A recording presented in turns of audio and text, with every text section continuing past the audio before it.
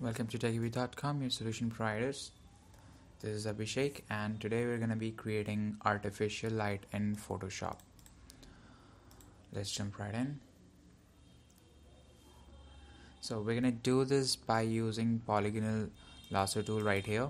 Go adjustment layer for this picture in order to create a spotlight on this person. As you can see, the light source appears to be from the top right area of this picture, from here.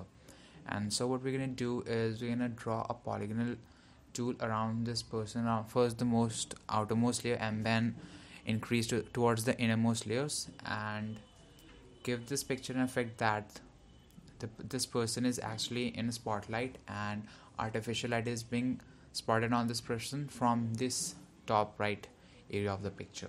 So what we're going to do is choose a spot to begin with. As you can see, the shadow appears to be extended until this area and this area, so we're gonna have to make sure that all this area is covered in our outermost layer.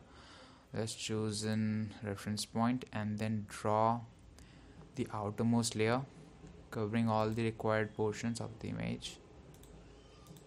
As you can see, light appears to be appearing in this portion too, so we're gonna have to cover all this image. Okay, so maybe a little top. Okay, that's look good. And now what we're going to do is we're going to grab a curve adjustment layer from the bottom panel and increase the curve towards something that seems natural for the outermost layer of the light, because the innermost layer of the light is going to be brighter than the outermost layer. So we have to make sure that we can always change this by double click on this adjustment layer option here. And then what we're gonna do is we're gonna give this outer line a blur, because that obviously doesn't seem natural. So we're gonna go to filter. I'm gonna go to filter. We're gonna go to filter and then choose blur and Gaussian blur. Now we're gonna decide a radius according to this picture. As you can see, this is the 0 radius, and then we're gonna increase radius to something that looks natural for a normal image. I think around 30 is good. It depends on the particular image that you're editing, so just make sure that the outline of the picture is not pretty dark and intense, and that should do it. As you can see, that gives a pretty great outer hue to our picture. Now we're gonna add another curve adjustment. First we're gonna select an inward layer like this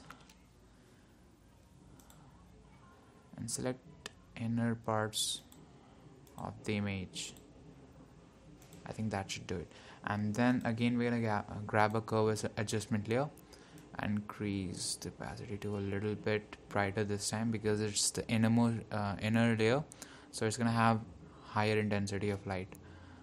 I think that's good. And then again we're gonna go to filter, blur, Gaussian blur, and actually this time we're gonna increase the blur to a little more, and then we'll click OK. As you can see, that looks pretty good, but the innermost part of the image has still brighter intensity of light. So we're gonna grab one more layer this time and cover the innermost part of the picture right here, and once again grab the curve adjustment layer, increase it a little bit, and then again go to filter, blur and Gaussian blur, and I think increase it towards 60. Okay, and click OK. As you can see, that gives a pretty good appearance to our picture. But one more thing that we want to do is give this picture a foggy appearance, so that it looks like that light particle is being dissipated by something in the air. For that we're gonna grab a new layer and go to curve adjustment layer and increase the curve from the bottom here. As you can see, that gives us our hueish appearance.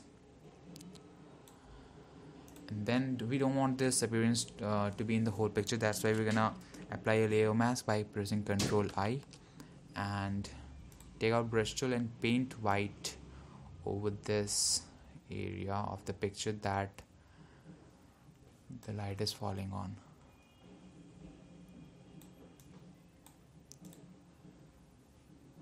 You can decrease the flow a little bit and the opacity if you think, just to make sure it looks natural. You can always alt click on your layer mask to see what your layer mask looks like, and you can see the outermost layer and then the innermost layer decreasing in width.